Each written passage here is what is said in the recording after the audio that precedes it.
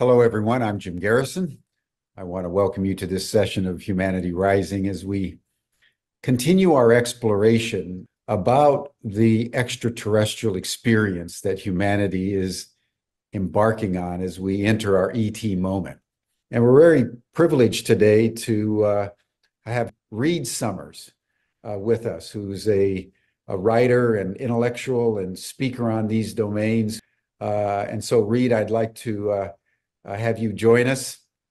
Reed and Marshall will be back in a couple of weeks for a deeper dive, but we just wanted to open up for everybody's edification the possibility of direct existential contact with extraterrestrials, whether or not you've ever seen one, whether or not you've ever seen a UFO or a retrieved craft or alien bodies or anything that the military and the government spend so much time accumulating and studying. This is another way to open up the dialogue. So, Reed, I want to welcome you, and I would like to have you just share a little bit about your background and what you folks are doing there as you build this body of work around the communications of the allies of humanity. And I know you have a PowerPoint, so why don't you just make a presentation and then I'll circle back when you're done. But thank you for joining us today. Yeah, thank you, Jim. Great to be with you all and to share some of this important information, which I think can shed new light on the overall being, origin, and intent of the non-human intelligences that are in the world.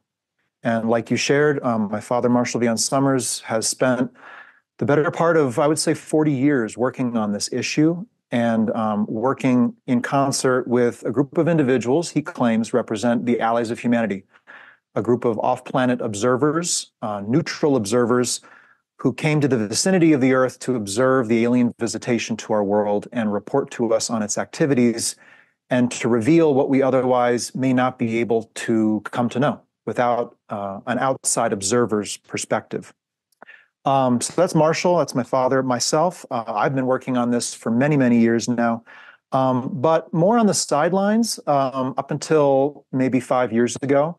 I just left my career in media broadcasting out of some kind of budding sense to focus on this more fully and just feeling the gravity of the situation and how, as people move into this space, it's critical that they think through a logical process, a framework to go from possibilities, all the possibilities in the universe regarding who these beings are, why they're here, what they're doing, to better probabilities.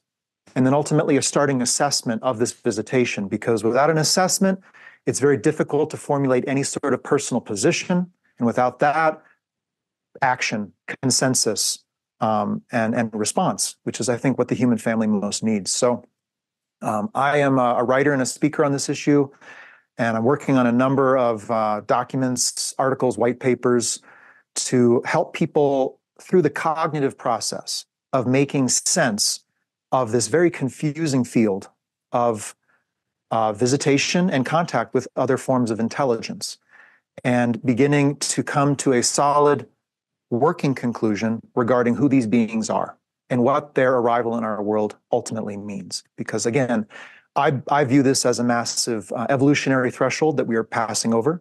It's more than an interest, it's more than an inquiry. And ufology has been stuck in this paralysis by analysis for so many decades, basically asking iterations of the same question. And that question is, what is happening? What is happening? What is happening in our skies, in our oceans, in the government? And it's time now to move beyond that question to get to the latter, second, third, fourth order questions of what does it mean? How should we respond as a human species to this?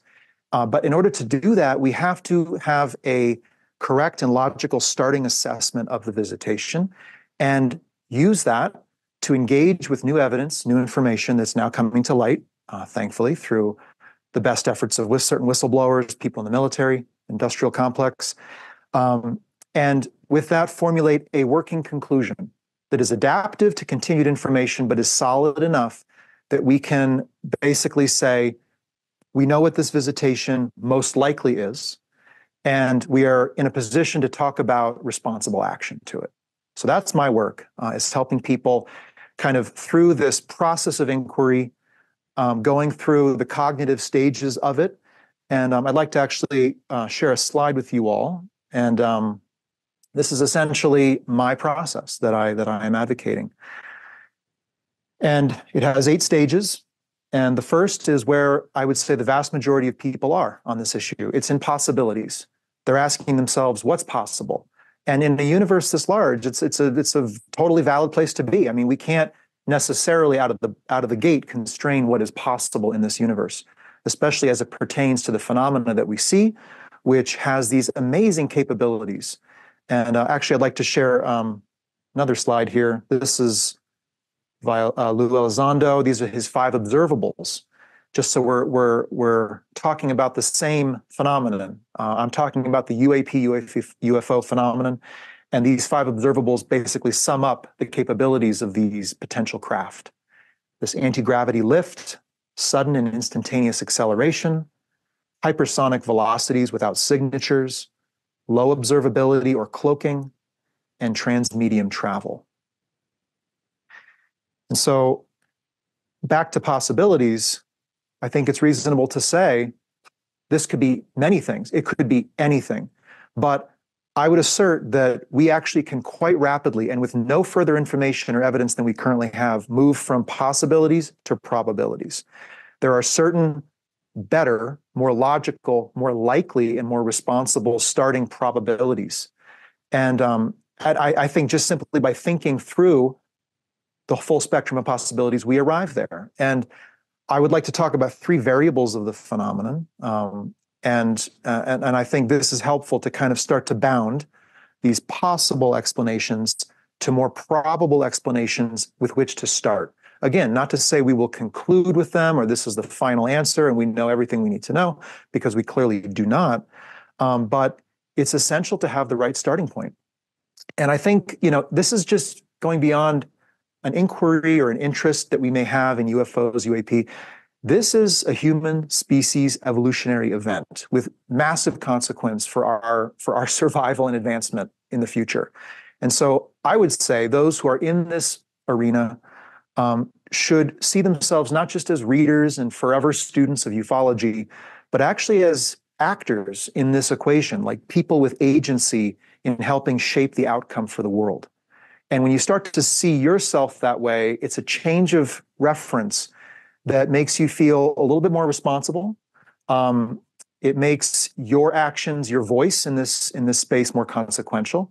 And I think it starts to bring into mind this sense of urgency. Like we actually have to come to understand this non-human intelligence, what they're doing and why.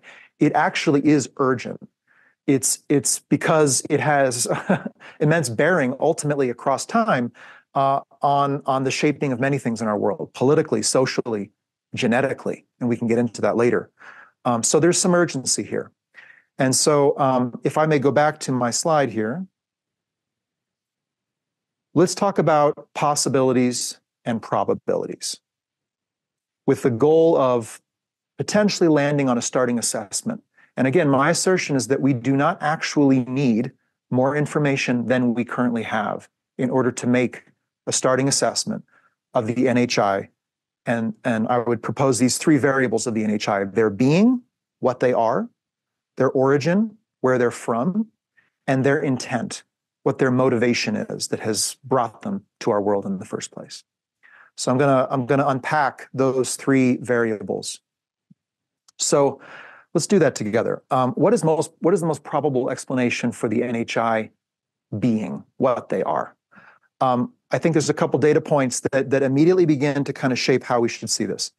First off, let's go back to the phenomenon and the observables that I shared a minute ago. These are physically observable realities. These craft are physical. I would actually advocate that they're more than objects or non-physical phenomena. I would say they are actually craft and that they are actually piloted by some intelligence. And I would also assert that that intelligence is not our own. And this is my own personal cognitive process that I've gone through to arrive at that assessment. I would assert that these are like I said, craft that are piloted and not by us. And I think many people are coming to that same assessment.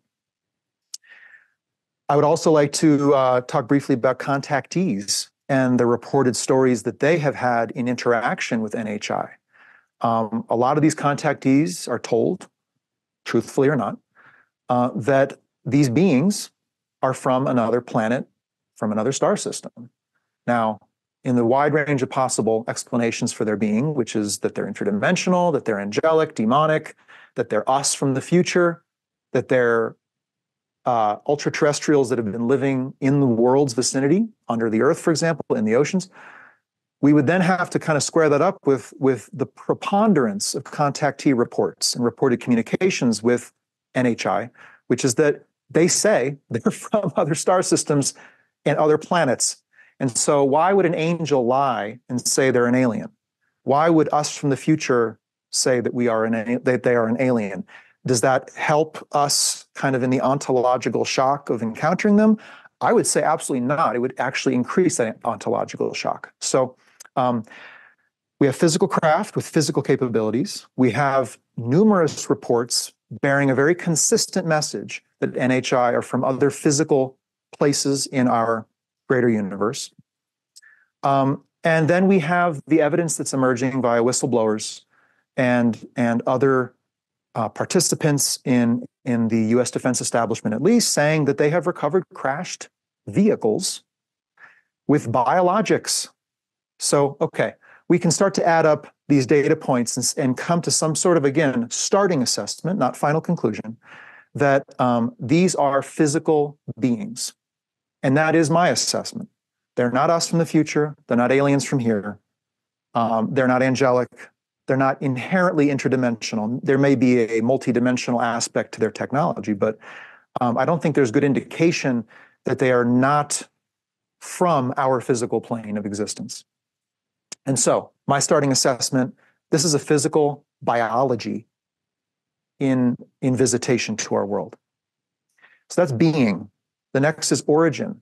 Where are they from? Are they from here? Are they from however many light years away?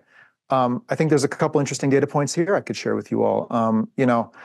The craft themselves are capable of going at phenomenal speeds. I was reading a study this morning about a certain incident with a UAP in which the researchers calculated its likely speed at 46,000 miles per hour.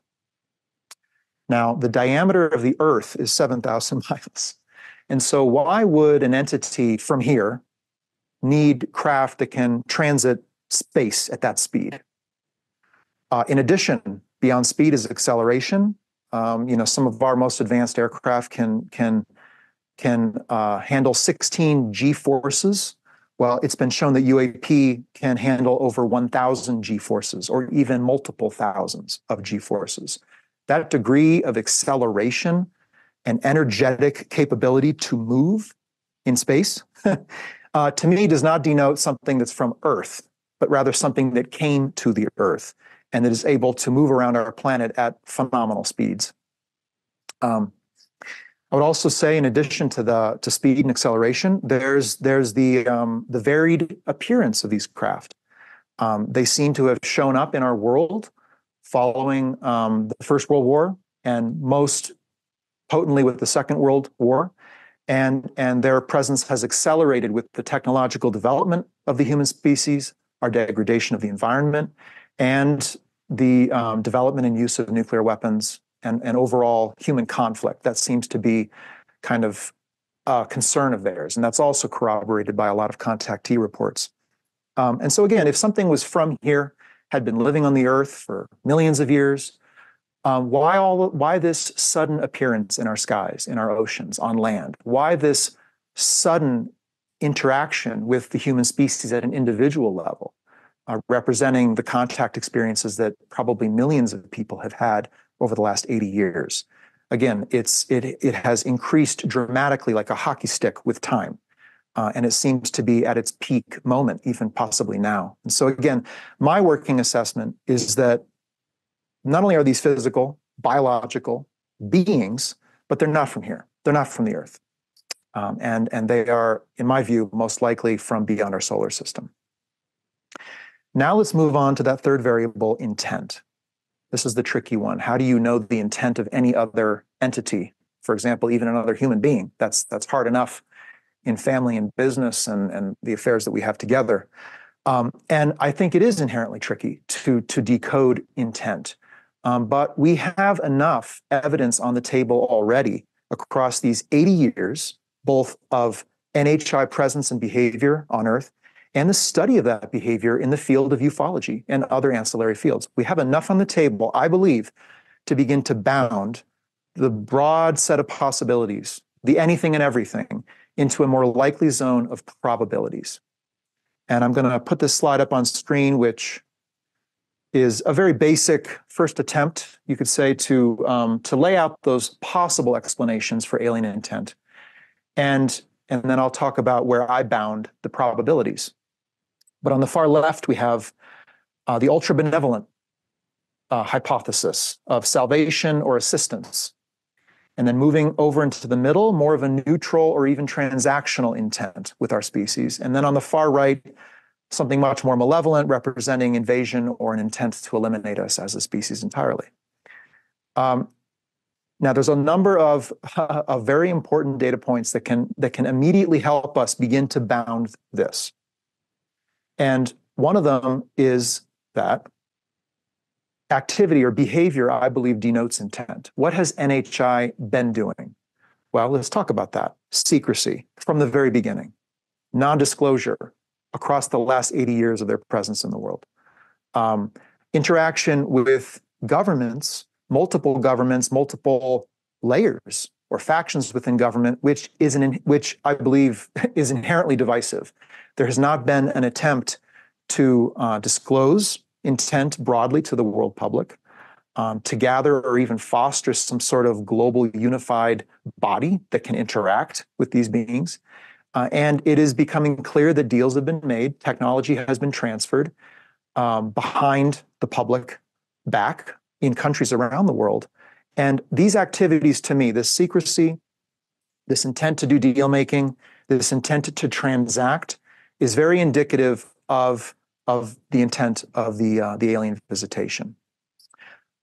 With that, I would also say once again that their arrival seems to be concurrent with certain trends in our world that are in the ascent right now. So the development and use of nuclear weapons, war and conflict, degradation of the environment, and the immense technological ability we have as a species to change and alter our planet, but also to alter ourselves, to control our populations, to surveil them, to even alter ourselves genetically. These are very super recent developments in the technological history of the human species. And I think the arrival of a hyper-technological species at that time is no coincidence. And so I think we should begin to consider that. And then last, let's look at their behavior, the NHI behavior with people. And I'm specifically talking about the long-standing, well-documented history of abductions, where people have been taken without consent, against their will, and things are done to them that clearly and very demonstrably violate their personal sovereignty. Activities and experimentation that in our human world, in our human courts of law, would instantly be considered assault, rape, murder, things like that. Okay. And before we cast that out and say, oh, that's our human projection on potentially a higher consciousness that, has simply transcended our values, and look at us, look at humanity, we're a young warring world that can't get our act together. What do our values matter? I'm going to talk about that later, but this proclivity to abandon the human cause and sign on with some possible assumed higher consciousness and its cause is a very unwise direction to go as a respondent to the UAP issue. I believe we have to stay on humanity's side. We have to be the human beings in this equation and think for ourselves, our interests, our need for survival, our need to maintain whatever unity we have left in the world, our need to maintain our self-sufficiency in the universe so that we have some sort of trajectory out into a larger cosmos in which we will not be influenced and tinkered with and made dependent on technologies from beyond. So think human, be human, advocate for what is human. And when this violation upon the personal sovereignty of individuals is taking place, and there's a lot of good research that's been done on abductions, I think we have to seriously open our eyes. And I'll go back to this slide, begin to bound these possibilities quickly. I do not believe the evidence bears out that this is a form of salvation. I also do not believe it is a form of elimination, pure elimination of the human species. Myself, as I move through this logical framework that I'm presenting to you, I land on the transactional and the integration as the most likely explanations for the intent of this visitation. And there's so much evidence that indicates that. And so going back to this image right here, I encourage people to begin to move off the possibility square. It's time. It's been many decades. We've been entertaining these possibilities for a long time. There are better probabilities that are more likely and more responsible for us to assume early. Now, of course, we adapt as we get more information. And truly, anything may end up being possible, but not everything that is possible is the correct starting probability. And then I encourage folks to formulate their own starting assessment and get out there and say what that is. So often I talk to folks and I ask them what they think about the visitation, and I get just a blank, I don't know, or could be anything, could be this, could be that, could be this, could be. And this hem-hawing on making any sort of assertion about this visitation is a problem. And it's one of the reasons why this field has not been able to progress, I feel. And so more people taking that stand based on what is evidential, logical, probable, and responsible is really important.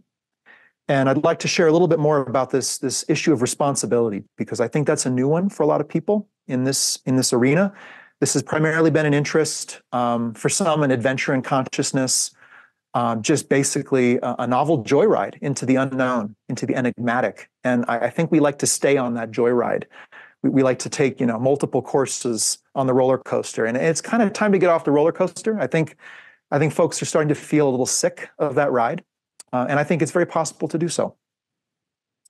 And so this image is what I call the analysis, and it's the analysis of risk, and it's the analysis of threat, because contact with another species with technological abilities vastly greater than our own does inherently have risk. Even if the intent is not negative, there's still risk. There's risk that we could get it wrong. There's risks that accidental confrontation or conflict could arise. And then, of course, there is also the risk that the intent does represent a direct and willful threat against our species. And so to me, this is the analysis that needs to be done. Let's talk about risk. Risk equals threat times vulnerability times consequence. Well, I'd like to vector in on that vulnerability word for a moment here, because I view our world as extraordinarily vulnerable at this moment. Again, the technological ability to alter life, even to alter ourselves, our psyche, our genetics, is right there in our possession. And we're like toddlers playing with fire at the moment. Our technological ability to hand over information to another intelligence, artificial intelligence, to reverse direct our decision-making, inform our decision-making, a powerful tool with many, many positives, but in the hands of us at this moment, I'm not so sure. And with the other AI, alien intelligence, in a world at the time of artificial intelligence, I think the vulnerability is an exponential factor greater. And then consequence. What would the consequence be of an alien visitation that intends harm, or that does not intend harm, but simply has its own intent, its own agenda, that has not been negotiated against our own? That, I think, is pretty big. And, it's pretty clear that these craft and the beings that pilot them are doing so at will, without our ability to properly track and permiss their access to the various systems of the Earth. If I may share this image as well, I think too often the UAP issue is framed as an aerospace event, and it's not an aerospace event. It's a whole Earth system event. And even down, way below the troposphere, is the terrestrial surface of our world and its oceans. And these craft are very much in those spaces as well. They're as intimately in our space as in the bedroom of an individual. I mean, that's how close in they have come. And so this intent, whatever it is, has not been negotiated against our own. And I think the most apt analogy for us to use to consider this is that of the intruder in one's house. We left the door unlocked, or a member of our house unwittingly or willfully gave them access, and there's somebody in our home. And before we start to question, well, is this really our home? Who are we to say who can come into our home? Who are we to say what's even real? Maybe what's in our home is paranormal to the extent that it's not physical when it shows physical abilities, right? I think we need to start thinking like the homeowner in that analogy, and we need to confront the visitor and decode, or at least demand, what their intent be disclosed, and then negotiate that with our own intent as the owner of this home. And that is not happening. We do have an intruder in our space, and we have for some decades. And what they're doing, with whom, to what degree, is not sufficiently understood for us to fully comprehend the full nature of this visitation. But we do have enough to begin to understand it and to have at least a starting response from which we can interact, negotiate, and come to some sort of understanding regarding the rules of engagement in this interaction between human beings and non-human intelligence. So back to the starting assessment. This is really where I advocate people look next.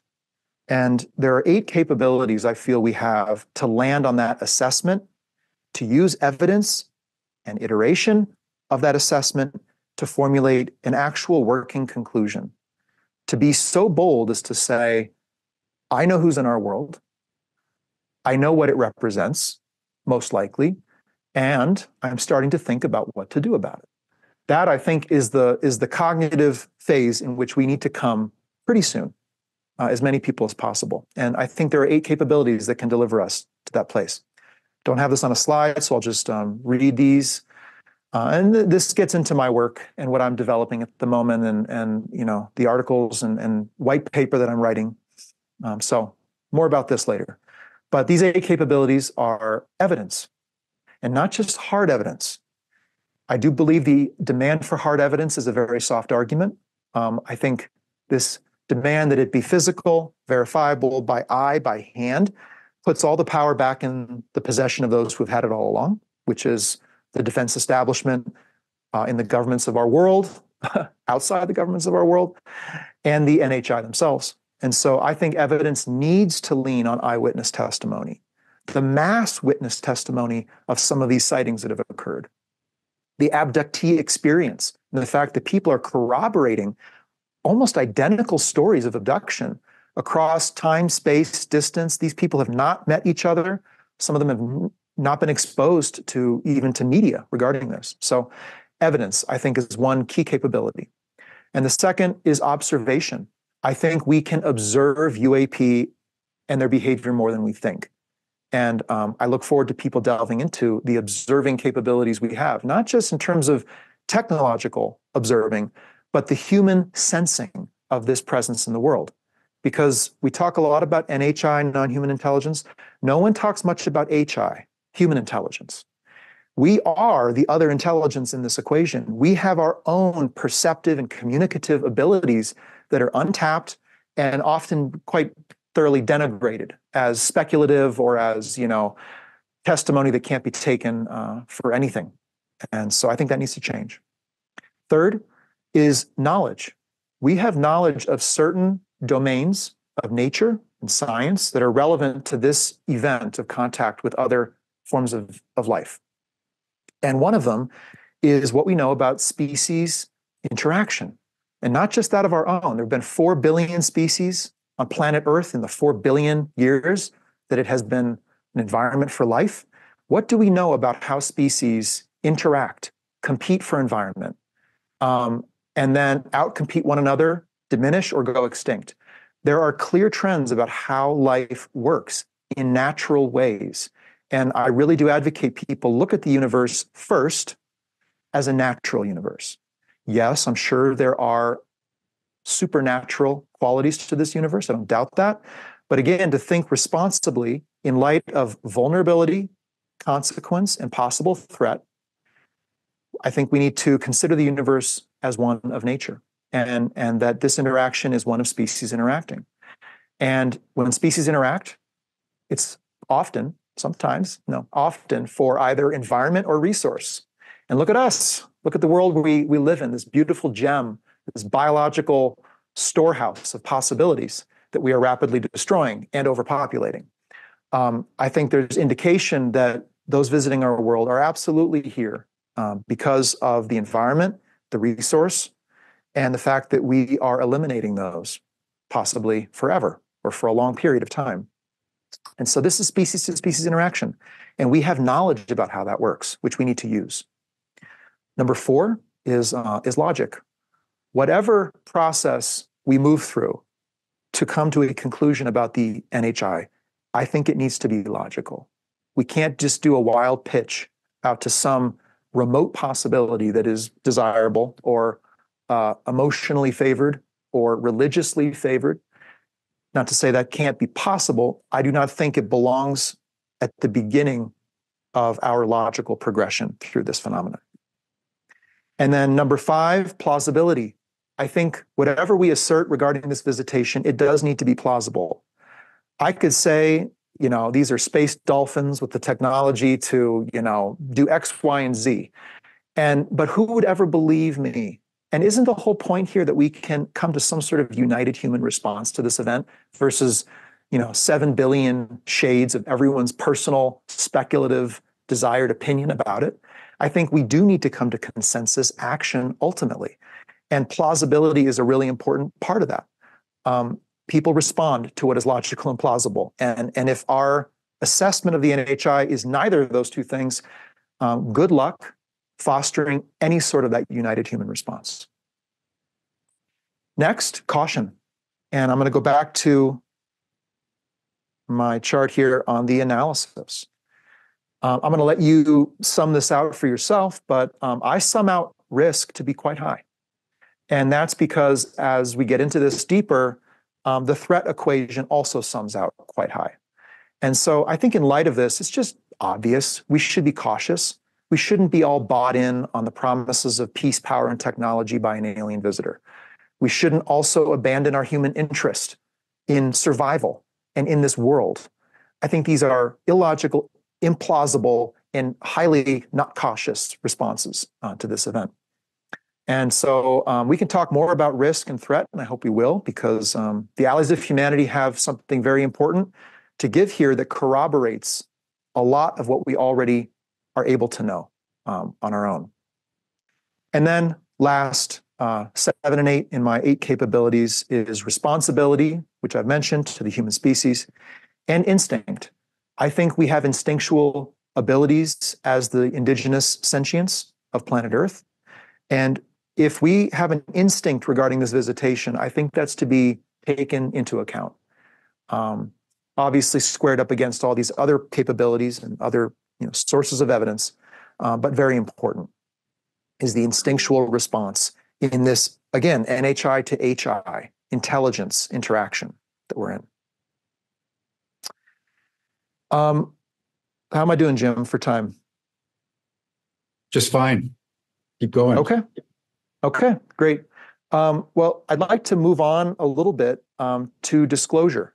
I think we all know disclosure is rolling. It's very important. A lot of work is being done to advocate government transparency and to bring the truth out to the public about what government, military, contractors, private sector know about this visitation, what they have recovered in terms of crashed vehicle or biologics, as it's been said, and also what kind of deals have been made, what kind of interactions have occurred. So this is important. However, a few things.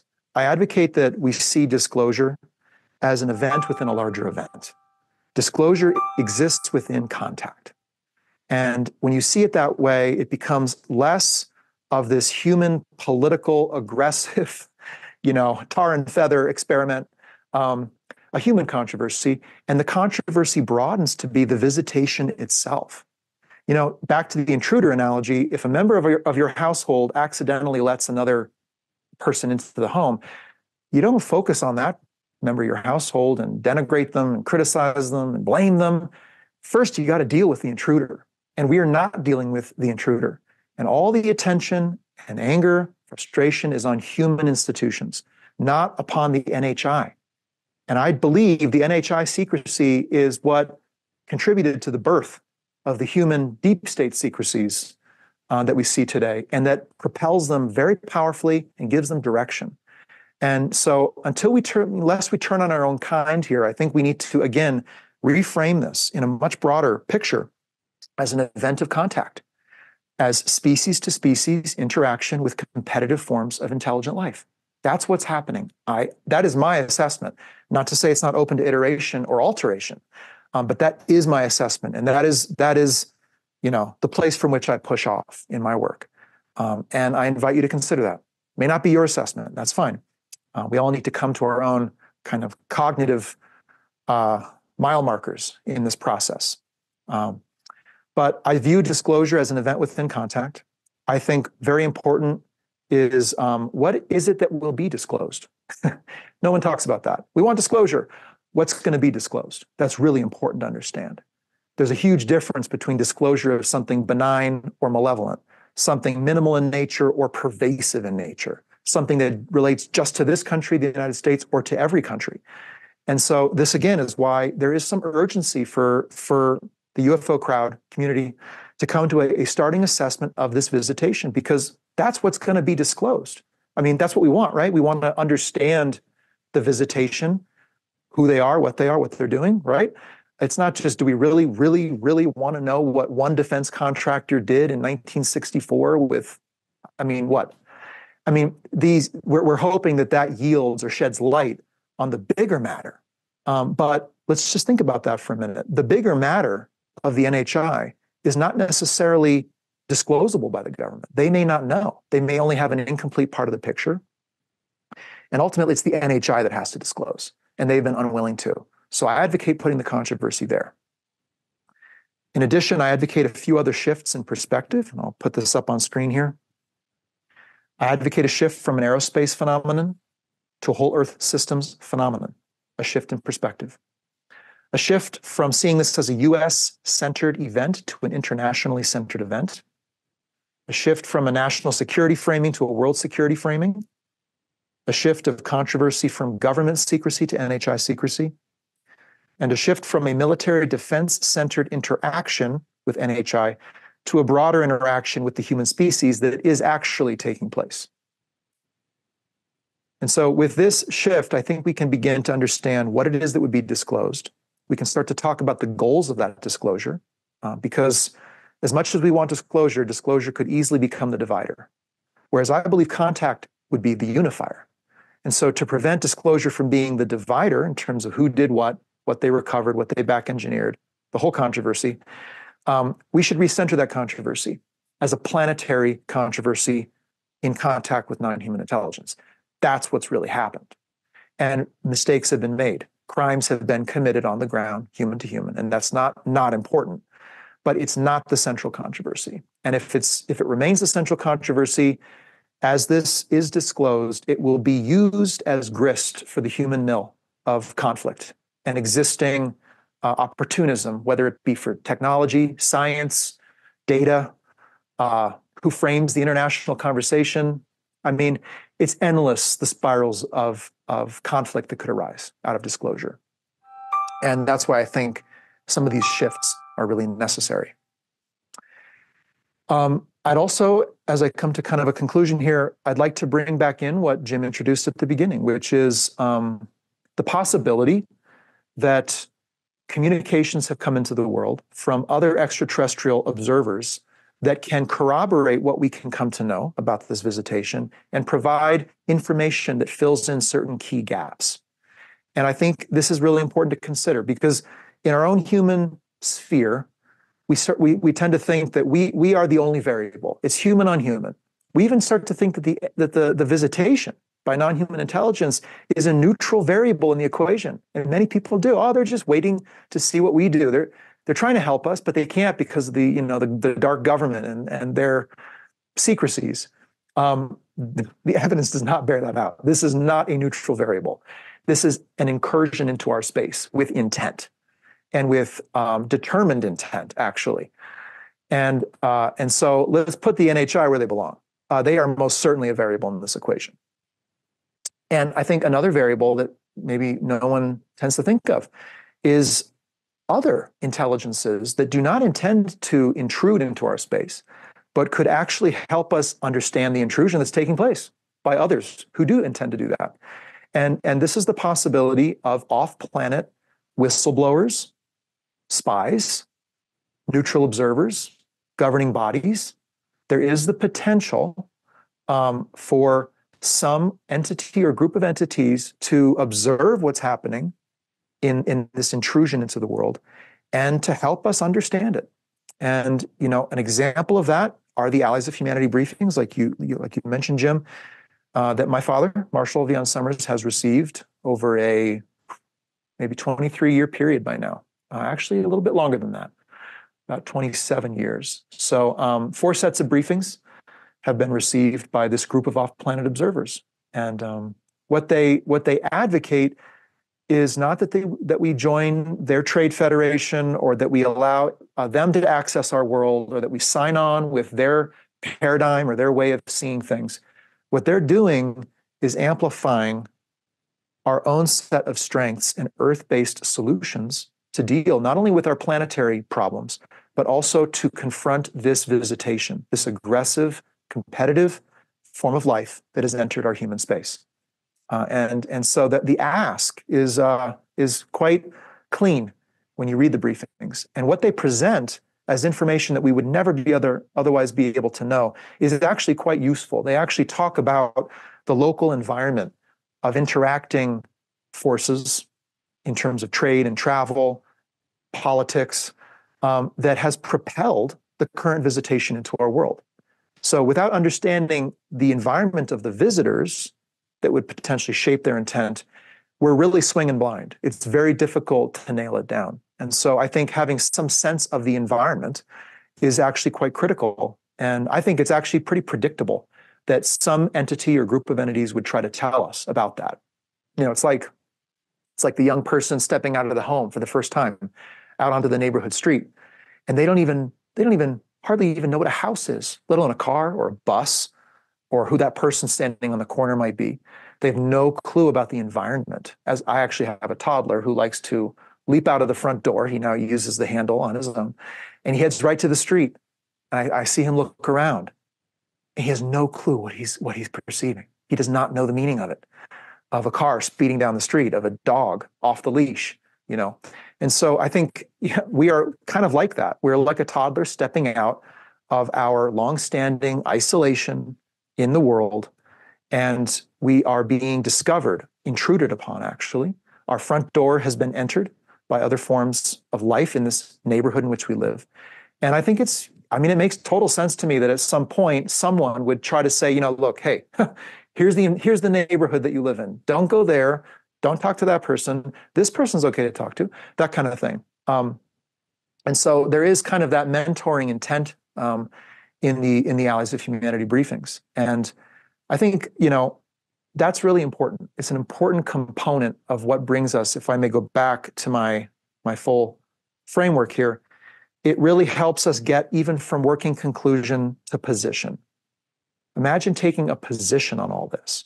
Well, you have to feel pretty certain that you have the information needed.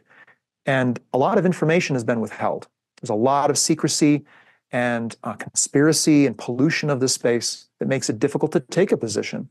And so, in the Allies' own words, it's really to help us do so that they are revealing certain key things, key activities of the NHI visitation, and also the local environment around us. To foster, if I may move through my framework here, proposing action to take as a world, and negotiating with others to come to some sort of human consensus, which ultimately is going to be necessary if we're going to navigate this interaction. And then at the top, I have my 8 outcomes. These are the goals for the whole thing that I hold out, which first being, let's disclose the NHI intent and agenda. Let's support a united human response to that. and let's ensure human survival and advancement as we proceed through this contact event. So with that, I'll turn the mic back over to Jim, and we can dialogue on some of the things I've shared. Thank you, Reed, very, very much. And Reed is going to join the after chat, everyone. So we'll have plenty of opportunity to interact with him on this very, very fascinating point that you're making, Reed, that we have to see disclosure, which is a human phenomenon between people who want to disclose and our governments who don't want to disclose. We tend to think of that as the only thing that's happening. But what you and Marshall and the allies of humanity are saying is that disclosure is happening within the context of extraterrestrial intrusion on the planet with an agenda that, because we're not aware of it, because we're so focused on disclosure, we're not preparing ourselves in the appropriate way to protect human sovereignty. That's right. And I'd been reading through the 4-volume Allies of Humanity work that Marshall has written, and it's very sobering. It's really makes you stop and think of what is going on and how we really need to start connecting the data points as we move from everything is possible, we don't know anything, so nothing is known for sure, to enough information coming out now that we can begin to move from possibility to probability.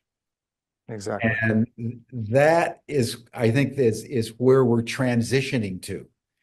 And the work that you've been doing, and I might just say that for everybody in our Humanity Rising community, I've talked with a number of people deeply embedded in the U.S. intelligence community who assert that what Marshall and Reed are putting forward for us to consider is deeply important and aligns with what many who are what we would call inside the deep state have come to conclude about this phenomenon. So this is one of the reasons why we wanted to have Reed on today, and then Reed and Marshall back again in a couple weeks' time, because it's part of disclosure. It is not only extracting from the government, but thinking on our own now how we understand and protect human sovereignty when we have these advanced beings that are capable of doing everything that Lou Elizondo and numerous others say that they can do. They're clearly very advanced. And the instrumentality, which is what I'd like to focus in on, the instrumentality of how they're presencing themselves. It's so subtle that we don't even know it's happening. And I'd love for you to unpack that, Reed, because I think that's the fascinating thing that I've learned from reading the Allies of Humanity, is the subtlety with which the takeover, if you will, is taking place. Because we have this notion that when you take over, there's this big army, there's coercive force, like when the Europeans came to North America and killed the Native Americans and brought in slaves and did all these things in a objectively observable way. This isn't how it's happening at all. And I'd like for you to just take some time and describe, insofar as you know, how the extraterrestrial beings that we're contending with, how they're working, what are they doing?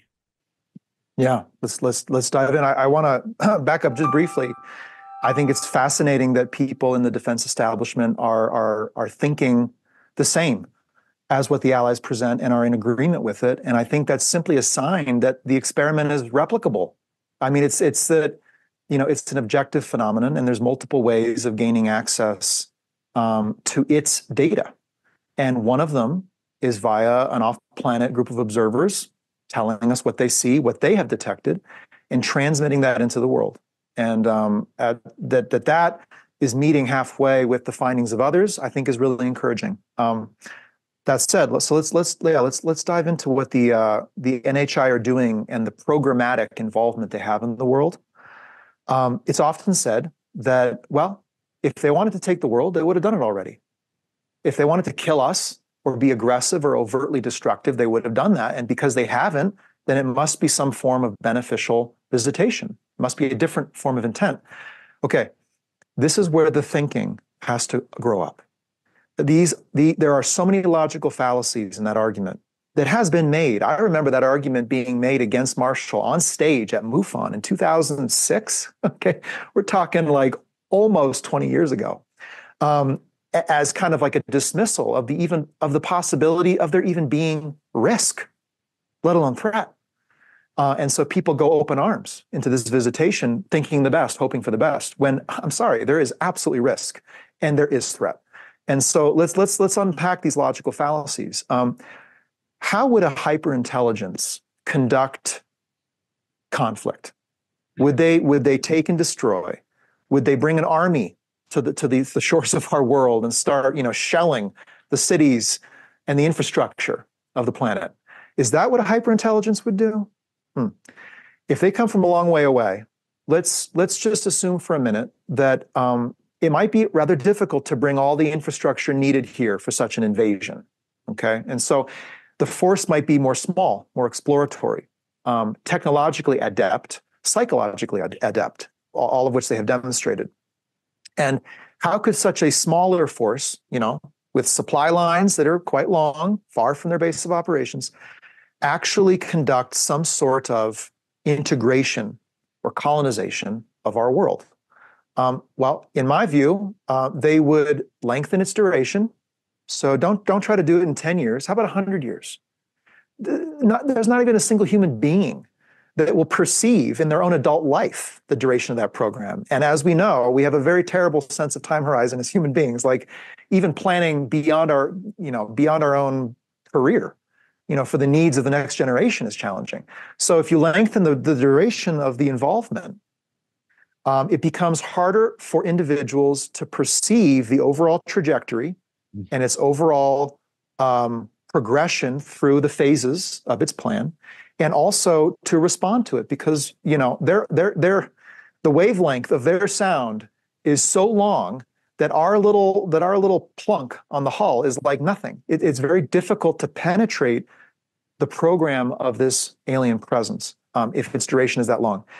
I would also, if I were them, just thinking like they would, I would deepen its penetration into our human space. Don't just try to put out propaganda out on the surface, out on the billboards of life. No, alter us genetically, alter us psychologically. This is how hyperintelligence conducts takeover. It doesn't look like takeover. It's not what we would do. But again, I think it's really important to start to think, and this is my assessment, it's what the allies as well also say, is that the environment of this planet is more important than us, its species. They're ultimately really here for the planet, not for us. They need us. We're an important part of the planet, a life form upon the planet, but it's the rarity and value of this planet that has propelled these intelligences across time and space to get here. That is the intent. That's what the allies say, and that's what I've also come to sense. And so if they want the environment, you don't destroy the environment.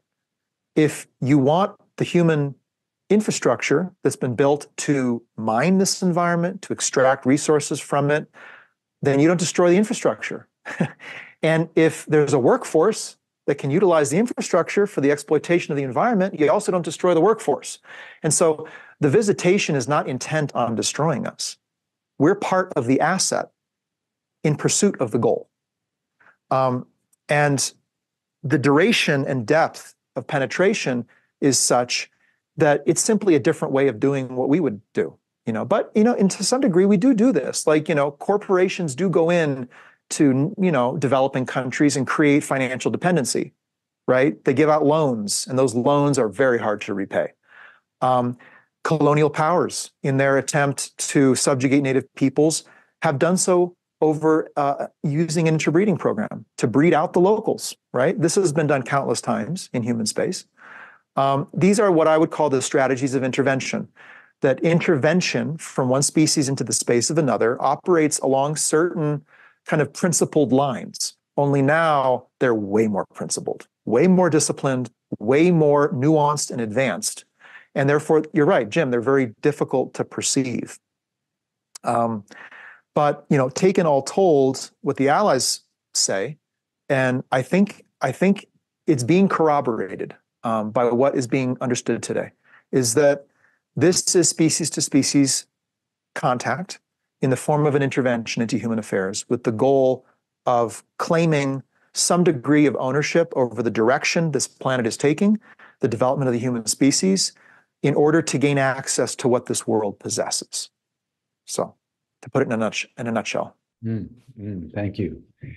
Yeah. Now let's turn to how this information was delivered. It's very interesting that this is not based on hard evidence as such, which is the focus of disclosure from the governments, retrieved craft, retrieved alien bodies, etc. Yeah. This is happening through the subtleties of direct contact and communication in the invisible realm. And I'd like to have you tell a little bit more of the background of how Marshall received this information so that people have a sense of another dimension of contact with extraterrestrials. Because what you're painting is a picture of a subtle long-term strategy of takeover because of the asset of the planet, of which we're a part. We're considered part of the asset. But then something else has broken through to Marshall as a friendly warning. And I wanted to just tease that out as because we're just really wanting to get people thinking this is much more dimensional than we might realize. Right. And the Allies of Humanity are an example of that. So tell us about the Allies of Humanity and how they came to identify Marshall and the release of this information. Yeah, sure. So, a little bit about Marshall first. Who's this guy who says he received such a communication? Why him? Why was he chosen? All valid questions. Marshall has an interesting story, kind of an uncommon one. He developed early in his career this certain telepathic ability. And at first it was interfacing with other people, developmentally challenged people. He was a special educator. And he found himself able to interpret their unspoken, undemonstrated communication, unexpressed communication, psychologically, like mind to mind. And he developed this to pretty advanced level, and it helped him in his work. And over the course of that, he began to sense into other minds that are not necessarily the one right in front of you, non-manifest, non-physical intelligence. And he would, at this moment, call this something of like an angelic presence, which ended up, over time, he became comfortable with that. He felt it was reliable and safe because, of course, I don't think you can necessarily trust just anything out there in the ethers. But this other mind began to guide him in his work and in his life. And through a pretty interesting set of events, pretty life-shattering set of events, in which this voice grew and basically began to speak through him and delivering a large set of communications, which continues even to this day. This telepathic link got stronger and stronger, and Marshall himself, as I guess you could say, a receiver of it, like there's a transmitter and a receiver, his ability to receive became greater and greater, more reliable, such that this voice could speak through him for hours and days. And there are cases when an entire book was spoken through him in 4 days. I'm talking hundreds of pages, spoken verbatim. And what you see published is what was spoken. And you look at that, and it's like, wow. Even if somebody were to just kind of stream of consciously speak, I don't think they would speak that or be able to. Yeah, but that's for you to decide. If you want to look at that book, it's called Greater Community Spirituality. It was spoken in 4 days, and it's a comprehensive theology of contact. So I highly recommend it. So Marshall developed this link with this angelic, non-physical presence, and he developed himself as a receiver. And some years into this process, in 1997, actually 1996, he was asked by that presence to receive a set of off-planet communications, to which he was shocked and very resistant, because Marshall was not a ufologist, much of a student of it. He was not even personally much personally interested in it. And I think for many of us, there's kind of like this aversive relationship with the topic. Like, oh, we know we're called into it, but part of us is like, I don't want to get into this. I really don't want to get into this. Like a love-hate, or just kind of like that aversion. And yet the connection is strong. And I think many people experience this sense of innate call, response, resistance. So Marshall did too. And he relented. And again, at this point, he was capable of receiving, a 200-page book in one sitting, spoken through his voice, in this very interesting state of telepathic receptivity and linkage to a verified source. So not just opening up to receive whoever and whatever, but actually building a relationship to the other side of the communication. And, Marshall can speak for his own experience, but, he went through a long process of verifying its authenticity to his satisfaction. And so after that took place, he received in 96 and 97 this first set of briefings by this group of off-planet observers who represent a consortium of small but sovereign worlds in our neighborhood of space, who are deeply concerned about the visitation taking place on planet Earth, especially in the since the last world conflict, World War. And so this group of entities basically wants to see our world remain sovereign and not become a part of the larger sphere of influence of those visiting our world, who they name the collectives. And the collectives are a body of competing, there's different ones, competing economic entities that are basically here for resource and environment. And this is what they do. It's what they do. They go around, they look for vulnerable worlds with assets. And they influence those worlds. Well, first they study the native species deeply, and then they engage in genetic interbreeding. They engage in whole population influence, in psychologically shaping the behavior of the species, basically shaping its geopolitical balance and state of being for their ends, and ultimately attempt to bring it into their collective as a very minor player, as a junior partner in a very big practice, so to speak. And so these beings who call themselves the Allies of Humanity, representing these sovereign worlds who have been able to maintain their freedom and stay out of those trade networks and those collectives, basically saw that our world at this peak moment of technology, environmental destruction, division, overpopulation, was at a key turning point in which its vulnerabilities were maximal. The signal that we were putting out as a planet to other observers, other predatory observers, you might say, was very real. This is kind of like the biosignature and the civilization fingerprint in our signature that we put out, and that has brought into our world certain of these collectives. And so the Allies of Humanity gave that first set of briefings. And they gave 3 more sets. Let's see here, get my years right. One in 2008, the second, and then the third in 2000. The second in 2001. So about 4 or 5 years later. the third in 2008, and then the last in 2016. And Marshall had very little contact with the Allies in between. He was the receiver. I mean, it wasn't a dialogue. I don't believe Marshall has ever engaged in live dialogue with the Allies of Humanity. He basically was requested to receive.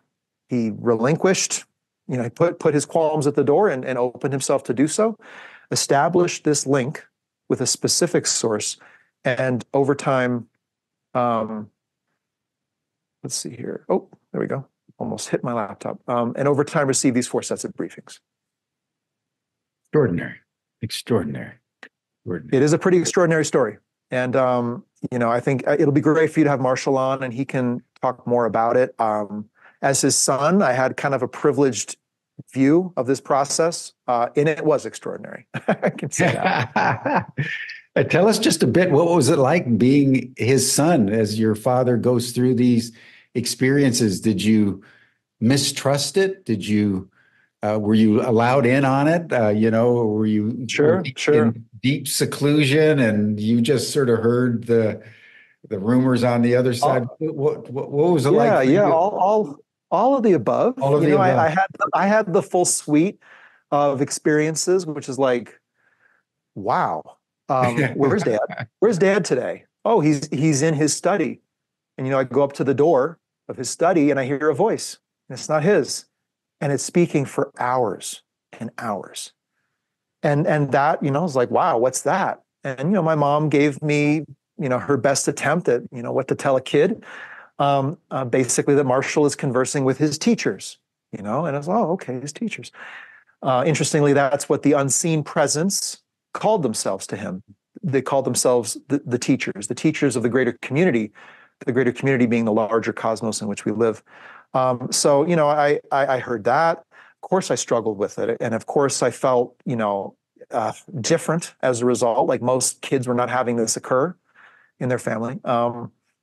Marshall was an extremely grounded, intellectual, sound person. And I think he developed that long before he ever got involved in receiving communication like this. And I think it was critical. I think if you're going to receive telepathic communication like that, you have to be an extremely grounded person. And you have to have the minimum of personal stuff in the game. Like you can't be wanting it. You can't be after it. You can't be queuing up your contacts to get the details your audience wants. Marshall never did any of that. He received what was given and put it out as such. And he got a lot of ridicule, a lot of pushback, especially as he tried to present this information. I think at a time, all people wanted was a White House lawn landing and a radio transmission and or a manuscript with alien math equations that we could say, look, it's communication. But I think what we're coming to understand is that the mind communicates beyond auditory, sensory, visual means. Like there is a transmission of communication possible between consciousnesses. And this actually might be how aliens talk to each other over distance and in ways that can't be tracked technologically. How do you create a secure channel in space when your little signal is just flying forever and ever and can be picked up by anyone? It's possible that telepathy is a means of communication over space and time. And I think people are starting to think about that a little bit more. And they're also starting to acknowledge the psychic aspects to the phenomenon. And I think they're getting a little confused and misled by that, actually, in that there are psychic aspects to the phenomenon, but the phenomenon is not necessarily psychic in origin or in being. Okay, so people might have a visitation, an angelic experience, or not a premonition, but like some sort of visitation, non-physical visitation, or they might be kind of pursued, this hitchhiker phenomenon, being pursued psychologically after some sort of possible physical sighting. Yes, these are the capabilities of intelligence that has developed itself beyond the purely physical three-dimensional biology in which it is housed. And so Marshall's had this journey of receiving this telepathic communication.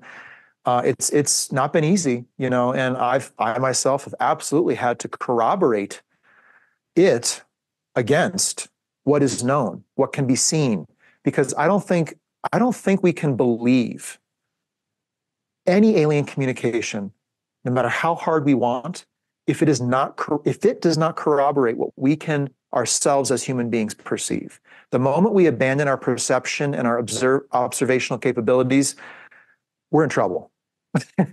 and if we start believing in something that defies those, and it's basically an A/B, pick one, us, or them. I think that's a dangerous scenario. Well, Reed, thank you so much. This has been very illuminating. I deeply, deeply appreciate it. One final comment from me, everyone, is that this is the reason why the New Paradigm Institute and Ubiquity University are developing our training programs. We need to know what the facts are, absolutely. And we also need to know who these beings are and how is it possible to communicate with them in an intelligible way. Because I think the basic message here is that in the end, as humanity enters its ET moment, human sovereignty is at stake.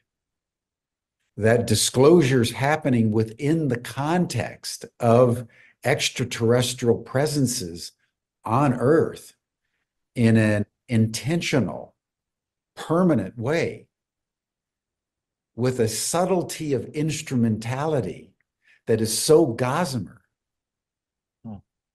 it's hard to discern, but that doesn't make it any less real. So that's why we wanted to have Reed on today, and Reed and Marshall will be part of our training program because we really want to get this information out as a public service for all of our Humanity Rising global community to contemplate as we take in the gravity of this moment. So Reed, thank you very, very much. I appreciate it. We'll have you back soon. And that'll do it for us for today, everyone. And Reed will join everyone in the after chat. Thanks so much. See you all later. Yeah, Bye you're for welcome. now.